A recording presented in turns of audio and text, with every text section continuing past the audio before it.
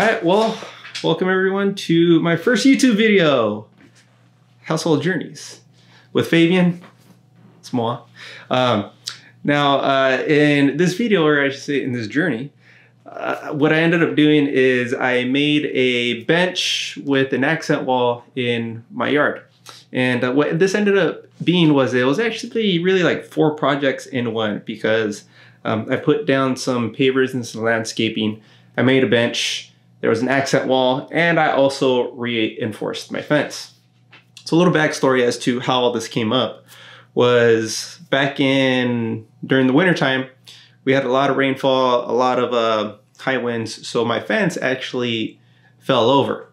And back in early June, I had to, well, the fence got replaced.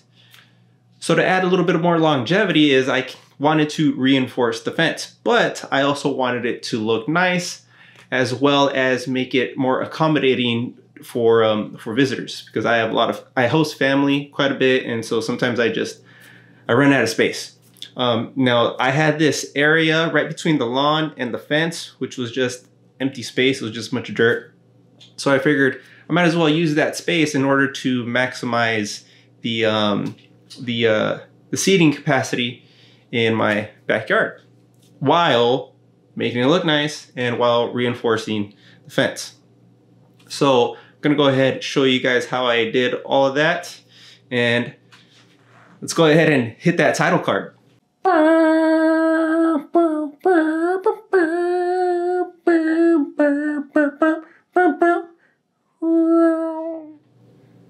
Alright, so what I started doing here first was I measured the middle section of all the posts, because that's where I wanted the bench and the accent wall to sit. And to do that, I ended up cutting a hole for each post that I'm going to put. But interesting little thing that happened was that the people that put up the fence, they did not completely remove the old posts. So I ran into a little bit of a struggle there, because some of the posts, the bottom sections, were still there, and a lot of the cement was still there as well. So I kind of had to dig all that out. And at one point you actually see me use a jack here to get them out, because digging wise, it was not working.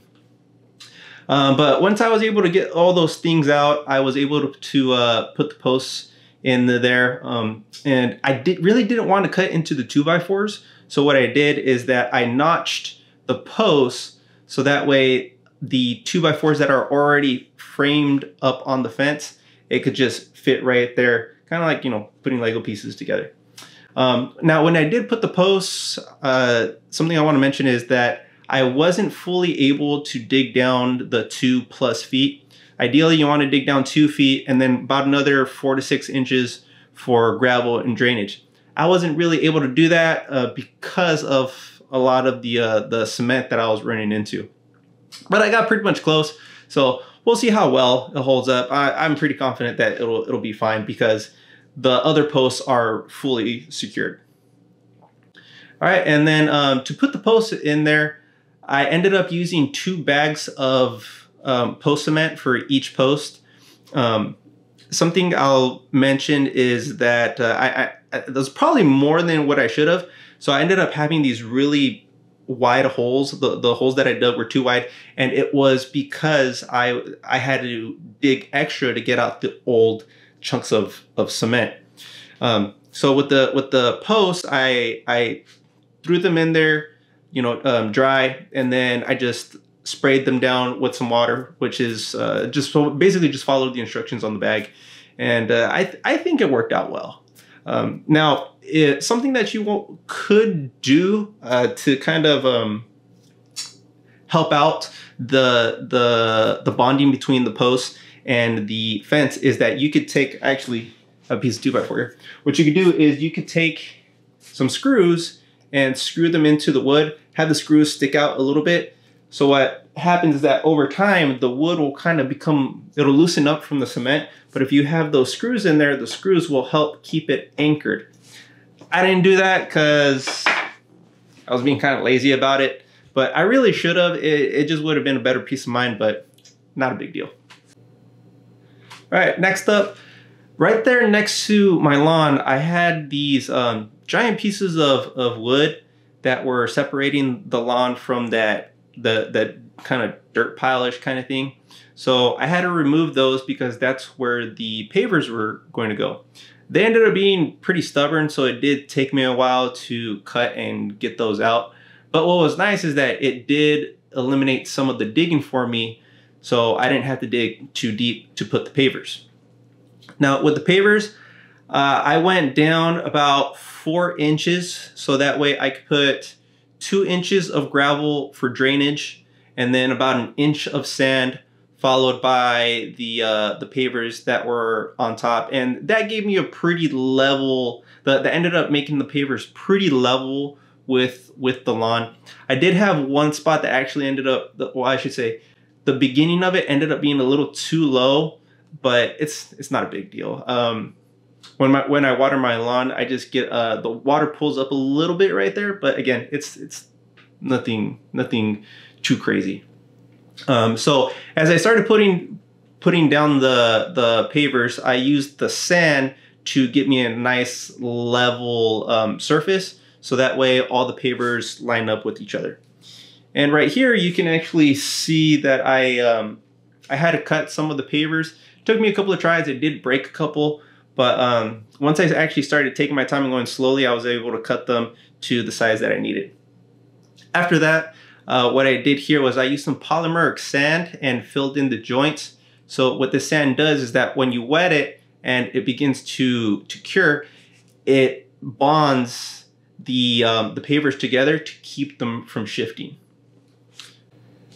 What I did next was I started reinforcing the top of the fence, and the reason I did this was because when my fence fell down, the top part of the fence was where it failed. The post did rot on me, so that was also a huge point of failure on the fence.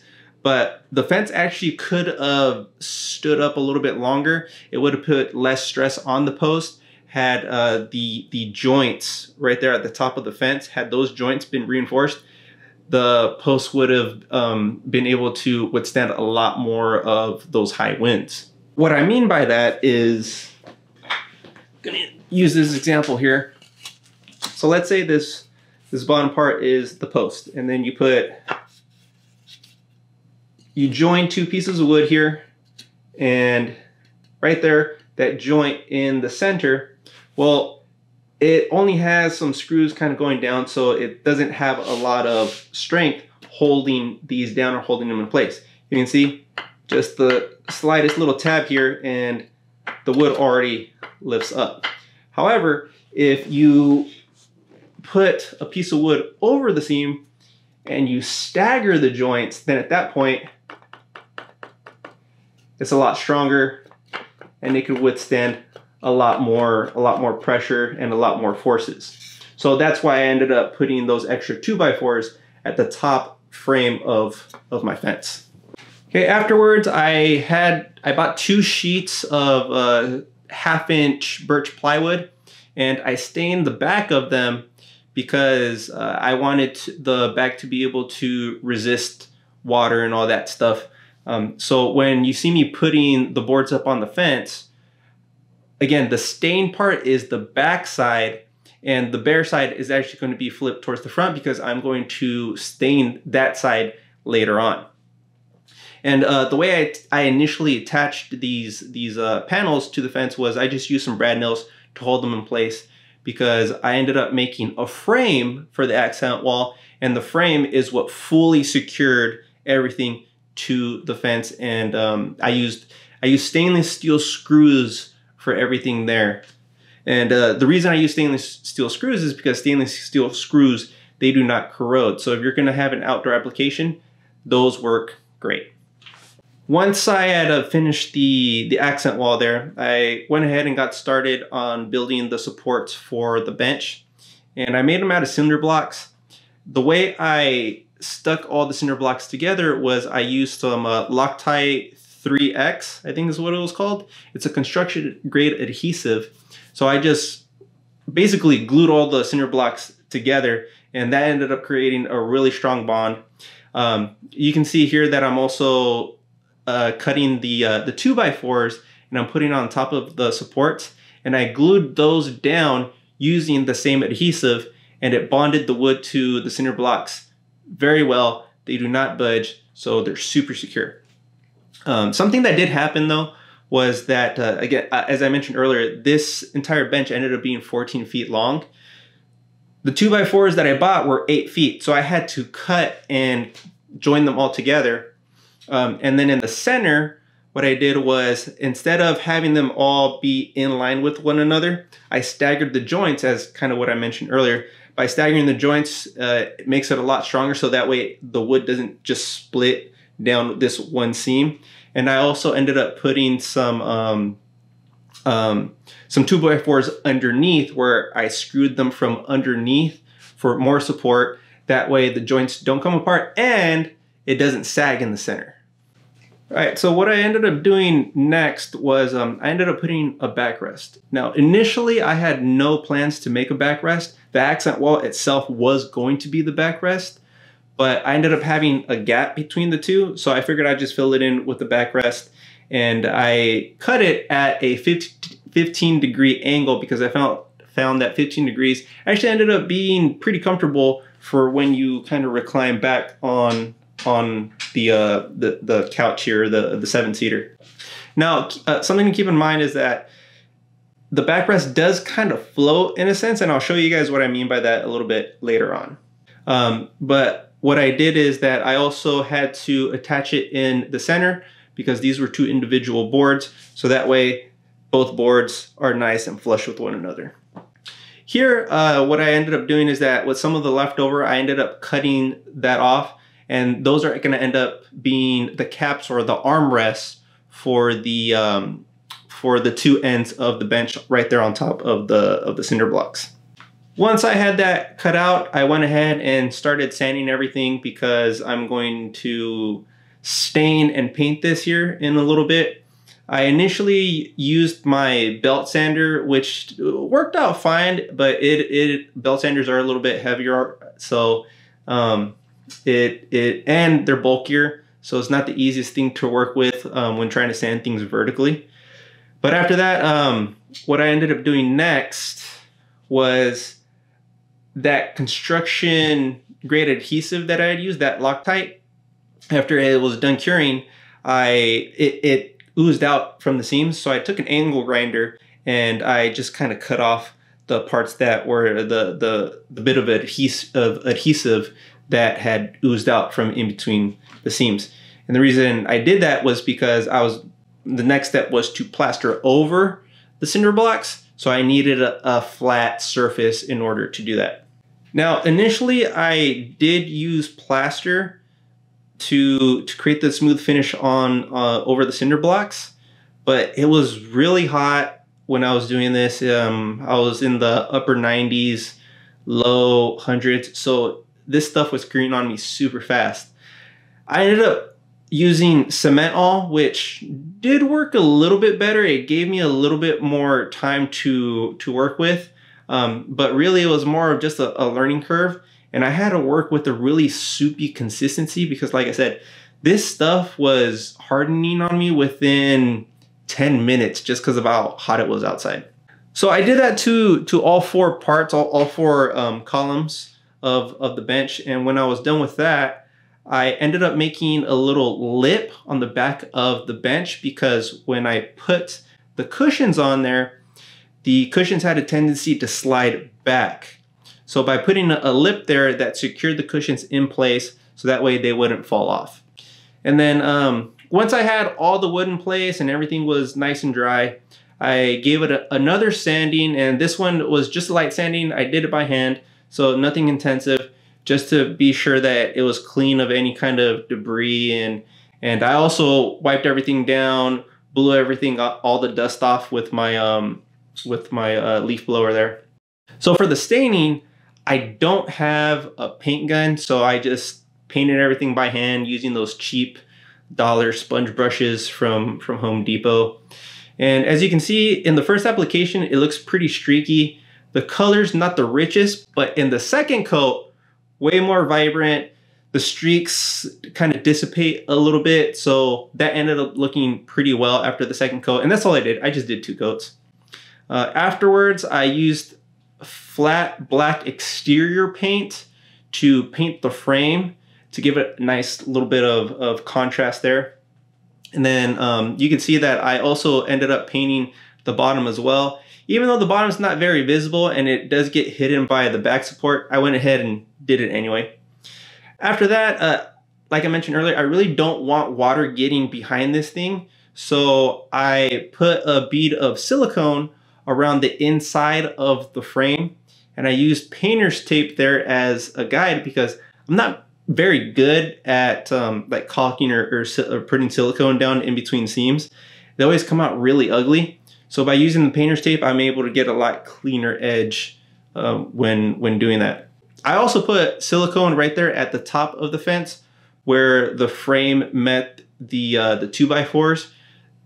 Again, so that way water doesn't seep into the back of the accent wall and start creating any kind of mold or things like that. At this point, the only thing left to do is just the landscaping aspect of it. And I started off by putting some landscaping fabric underneath in between the supports. That way no weeds or unwanted plants grow from or start growing underneath the bench. And then I went ahead and put some rocks. I like to use 2 different kinds of rocks, some kind of medium size, some bigger, because I think that just provides a more natural kind of look. Now, there are some things here that I didn't record myself doing, so I'm gonna go ahead and show you guys what that looks like right now. So a couple of extra things that I ended up doing is, if you can see right there, I put papers right there in the centers because the rocks by themselves just looked a little empty, looked like it was missing something. So I think that helped out, give it a more completed look. Other thing that I should say something that I didn't do is, you can see here on the outside, everything is finished. It has a relatively smooth look to it, but I didn't go all the way back. You can still see the individual blocks there.